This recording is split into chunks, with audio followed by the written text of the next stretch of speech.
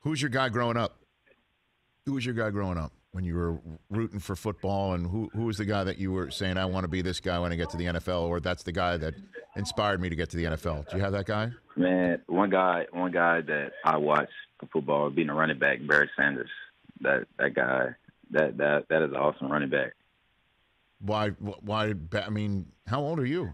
I mean, I'm 23 years old. Okay, so that's an old school name that you just threw out at me, Elijah. You were not alive when Barry was running like that. Exactly. It's just that's just somebody. Well, my high school coach, Coach Como, he used to always harp about that. He showed me film of him, and ever since then, I just been watching his highlights and stuff. And man, just the way he moves and make people miss. That's just something that I want to do and something that I want to do. So that was the guy that I watched. Okay. That's interesting. So no New Orleans Saints? Did you grow up a Saints fan where you were? Or is that... Yeah, I definitely was a Saints fan.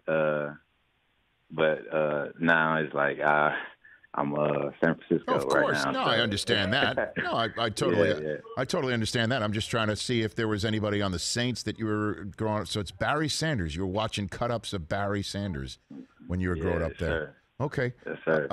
Well, look, Elijah, what are your 2 cents on your collegiate football program losing your coach to Florida?